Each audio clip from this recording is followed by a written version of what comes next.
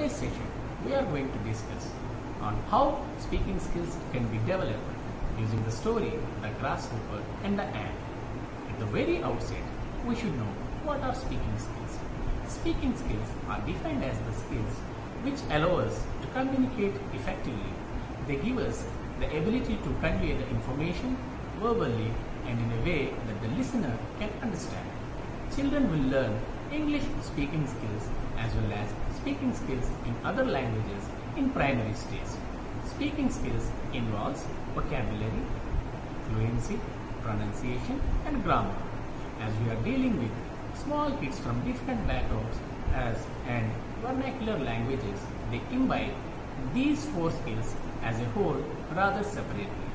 We encourage them to speak in a healthy and joyful atmosphere in whatever way they can and wish.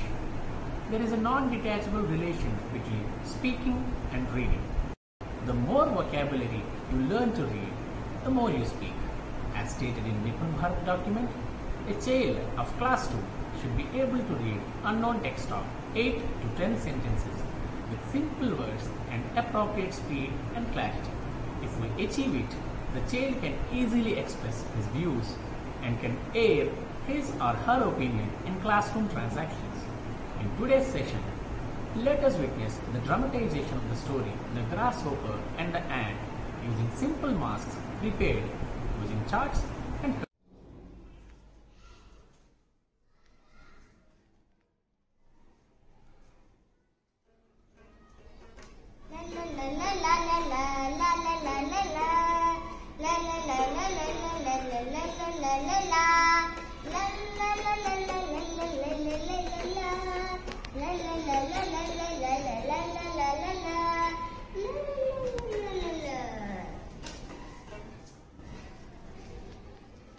What are you doing? We are storing grains for winter.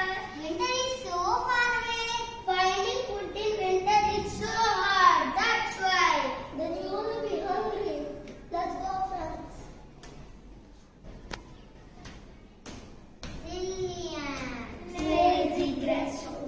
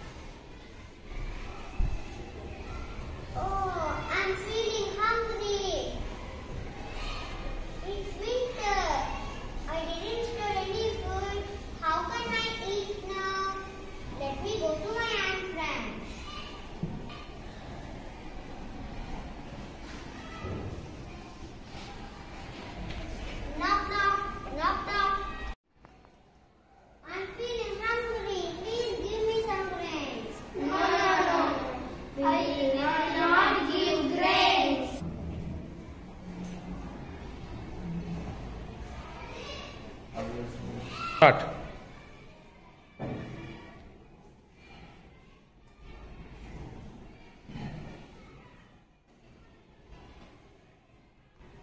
Friends, don't be lazy like me. Complete your works in time. Hope you enjoyed the dramatization and the efforts put in by the tiny tots of our Vidyalaya. By watching the dramatization, we can easily conclude that dramatization not only improves the speaking skills of children who perform, but also make other children as involved learners. How we use mind mapping to reinforce the knowledge of the children on seasons will be discussed in the next session. See you there. Namaste.